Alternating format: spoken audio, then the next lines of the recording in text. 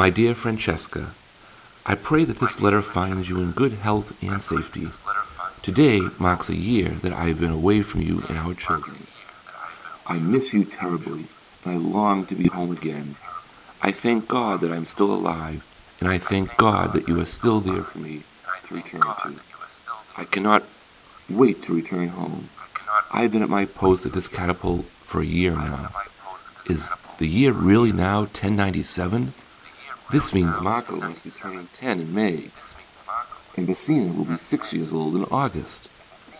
Before we know it, our little angels will be married and caring for their own children. Oh, how I hope that they never have to experience the never-ending fight I find myself in currently. I know that I am fighting for the good of the church, and that God has called me to be part of this. But all the same, I would throw myself from a catapult to save Marco from going to war if I had to.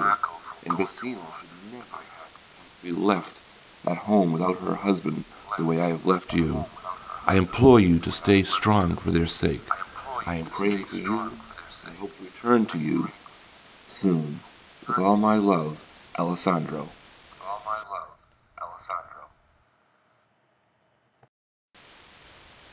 I heard the coins clink as they fell into the boy's hand, and in an instant he was gone, leaving me only with the lingering smell of his horse.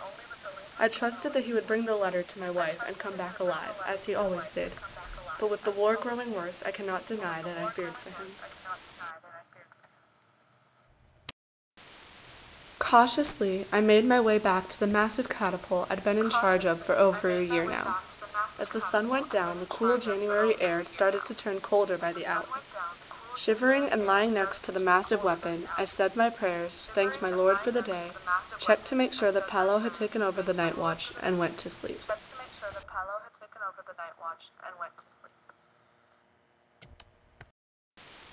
Early in the morning, I was awoken by the sounds of men screaming and shouting.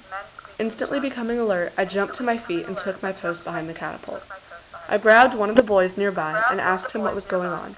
He told me that we had been attacked, but we still had a much larger and stronger army than our opponent. I thanked him and sent him on his way, returning to my post. Suddenly, I heard the voice of the general bellowing out above the chaos. "Alessandro! Alessandro! Alessandro, release the catapult! Do it now!" Obediently, I said a quick prayer and I began loading the stones onto the catapult. I saw the anxiety in the general's eyes, and I knew I needed to go faster. I called the boy I had spoken with earlier. Obediently, he rushed over and began to help me.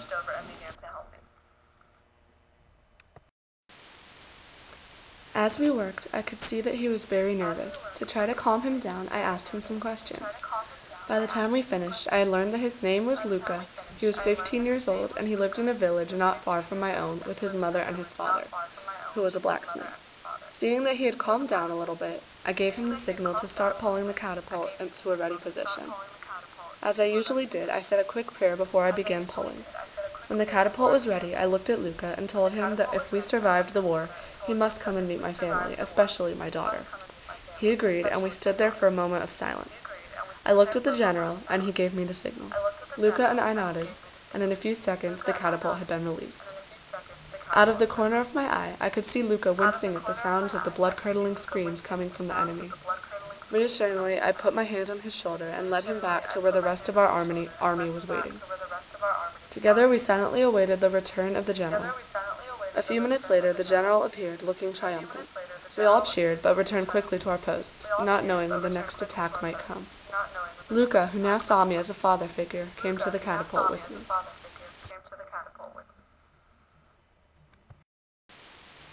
Months passed, and we continued to win our battles. Luca never left my side, and his skills with the catapult kept improving. Finally, after 2 more years, the crusade was over, and we were allowed to return to our home. Upon returning to Italy, Luca and I went first to his village to meet his parents. Of course, I invited them to my home to meet my family.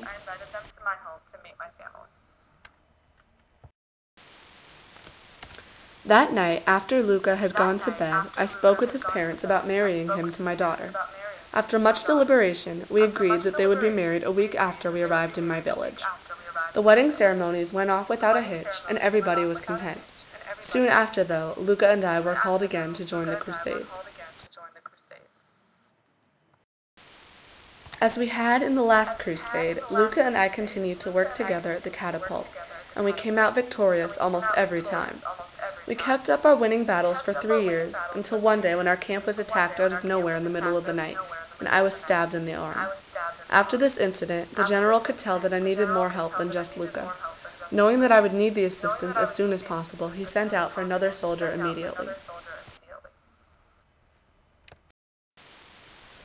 As my injury got worse, Luca and I waited anxiously for the new soldier to arrive. We waited for 2 months, and eventually we started to wonder if he was coming at all.